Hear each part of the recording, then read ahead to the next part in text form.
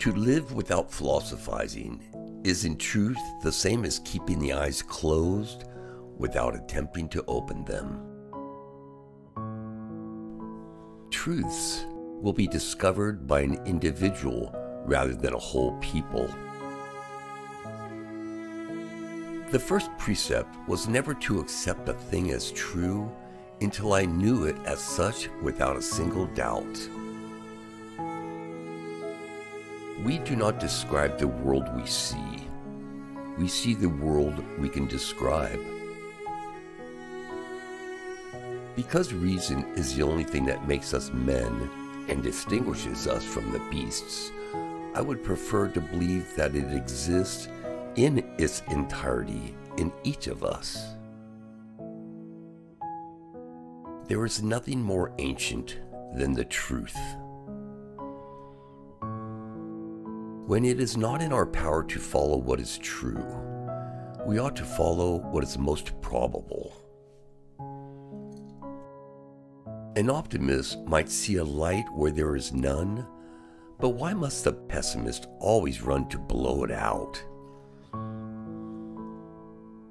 By God, I understand a substance which is infinite, independent, supremely intelligent, supremely powerful. The reading of all good books is like conversation with the finest men of past centuries. When I was examining what I was, I realized that I could pretend that I had no body, but I could not pretend in the same way that I did not exist. If you would be a real seeker after truth, it is necessary that at least once in your life you doubt, as far as possible, all things. We never understand a thing so well and make it our own as when we have discovered it for ourselves. Divide each difficulty into as many parts as is feasible and necessary to resolve it. The greatest minds are capable of the greatest vices as well as of the greatest virtues.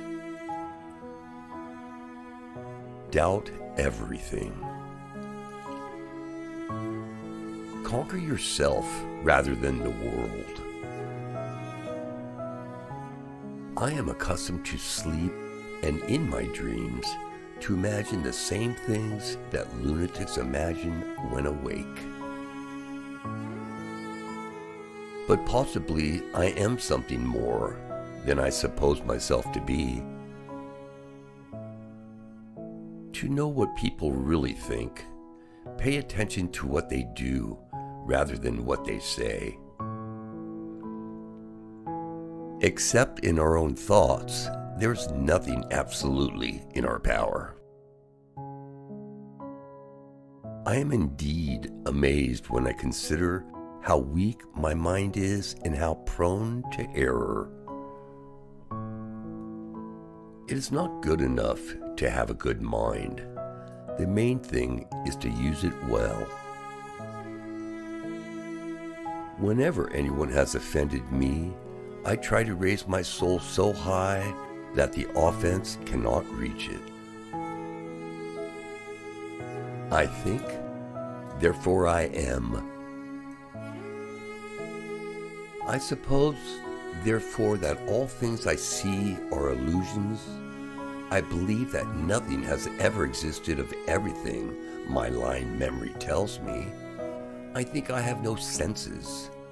I believe that body, shape, extension, motion, location are functions. What is there then that can be taken as true? Perhaps only this one thing, that nothing at all is certain. Doubt is the origin of wisdom.